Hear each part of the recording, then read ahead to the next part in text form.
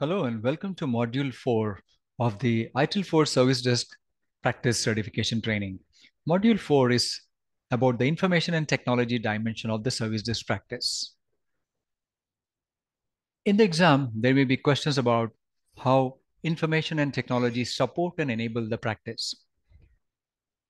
Describe which activities have high dependency on the automation tools and know how to use or apply the key tools functionality required to automate the practice.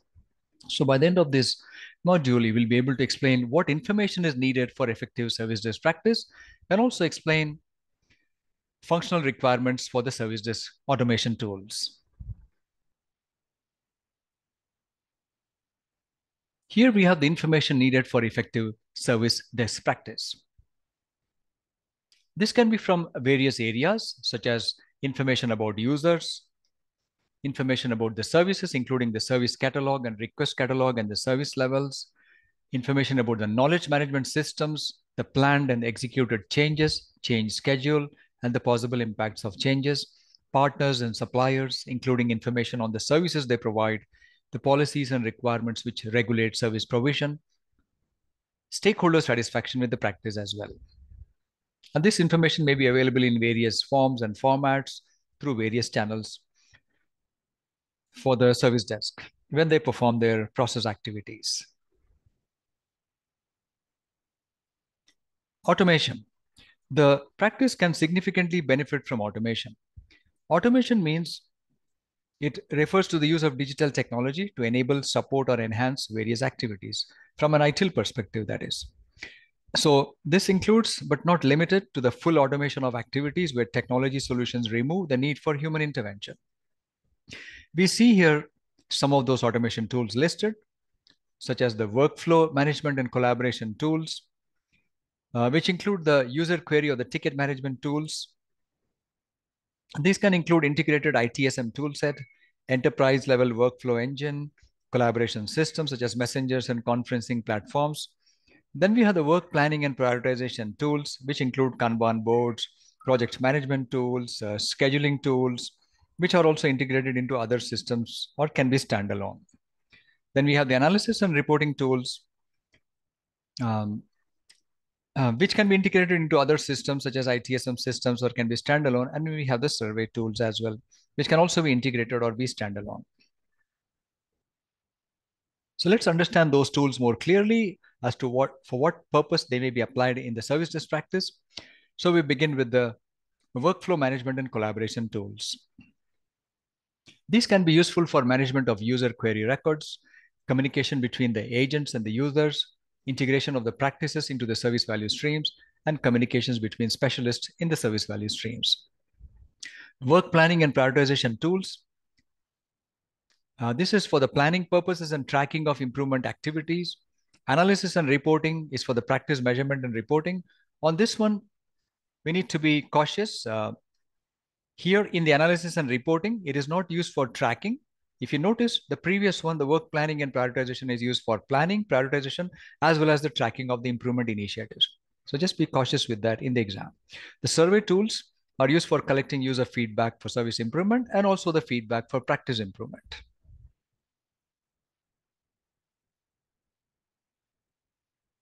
Here we have a short activity for you, which you can try on your own. Usually this is tried in a group setting with a certain amount of time given to the delegates in the classroom. And you have to do this from your own environment, from your own work environment or your practice as an ITIL, IT service management professional. So you can, for example, identify the key tools that your organization uses and the functionality of each tool for the service management, that is, for the service desk practice in particular, and also suggest the most suitable tools in the market for the services practice and discuss the possible challenges of automating the practice. You can also use the table 5.2 from the service desk practice guide as a reference for your possible answers. Then we have some recommendations for automating the service desk. These can be applied when you want to automate the service desk. We have the design for the value streams. So this means the service desk as a point of contact provides interface to various value streams. It has little value when implemented and automated in isolation. Even, uh, even if at the beginning of the integration, it is limited to handling of incidents and service requests, ensure that the wider integration with other practices is also supported by the automation system. Second, make it omni-channel, meaning ensure that the toolset supports seamless integration with multiple communication channels like social media, email, phone, in-app chats, corporate collaboration systems, etc. It is not necessary that you activate all available channels at once, but make sure that the integration is possible.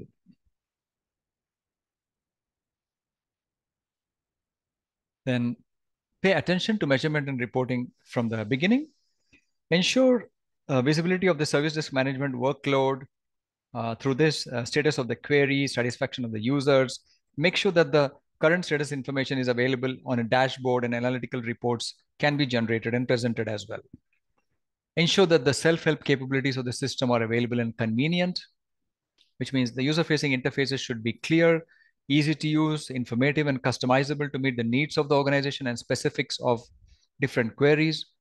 Ensure the usability for all, meaning all the service provider facing interfaces should be friendly, convenient, and efficient. The service desk agents spend all or most of their work time in the system, therefore, it should be convenient to work with. So, the ensure usability of all means it's more for the service desk agents because they will be using the tool all the time. Then, leverage machine learning capabilities. And this can significantly help the or assist the self-help experience for users, such as query categorization for the service desk agents. So we conclude with the key learning points here, which are effectiveness of the service desk depends on the quality of information. It is important that the information is relevant, up to date, and complete. The practice also depends on the quality of the tools used. And just an integrated ITSM system alone is not enough. It has specific requirements for the service desk practice itself, which should be as part of the integrated ITSM system. It is important to understand the functional requirements supporting the various activities of the service desk in the context of the service value streams, and integration is important. Meaning the usage of the tools and the automation depends on the activities performed by the service desk.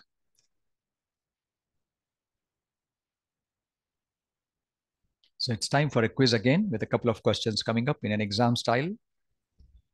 The first question here is, a service provider aims to ensure integration of service desk into user-facing value streams. Which software tool will help the service provider to achieve this?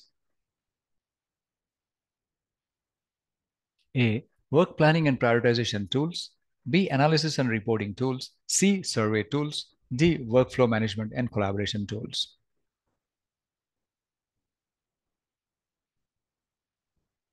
The question specifically is targeted towards ensuring integration of the service desk into user-facing value streams. So the integration is a key word there.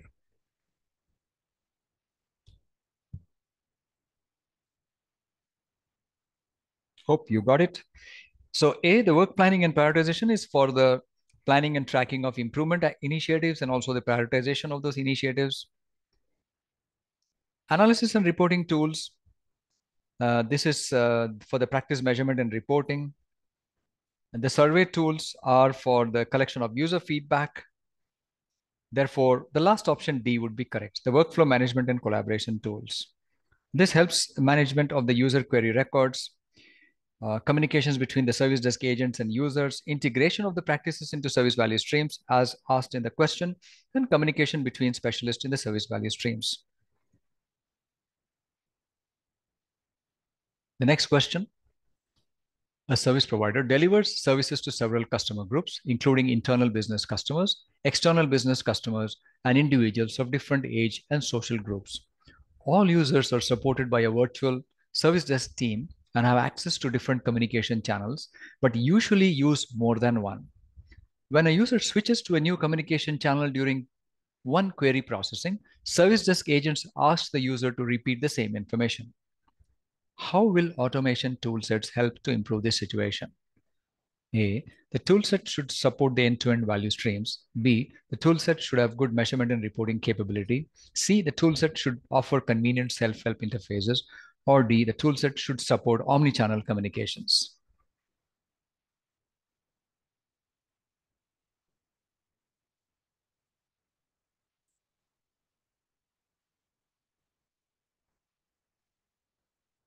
The question is particularly about the switching to different channels by the user for one query from the user. And the agents are asking the user to repeat the same information again when they come from a different channel each time. So it's an important concept in the service desk practice, and you should be able to identify it easily. But anyway, let's go through the four options. Option A, the toolset should support the end-to-end value streams. It is a correct recommendation though, but it is not addressing the given situation. B, the toolset should have good measurement and reporting capability. This is also important, but does not address the concern here. C, the toolset should offer convenient self-help interfaces. Yes, that is also needed.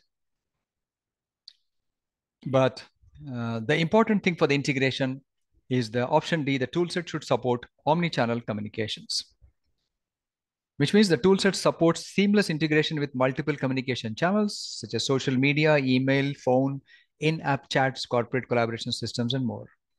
Though all the available channels may not be activated at the same time, but integration should be made possible eventually. And that brings us to the end of this module. And the next one is module 5, which is partners and suppliers, and see you in that module. Thank you.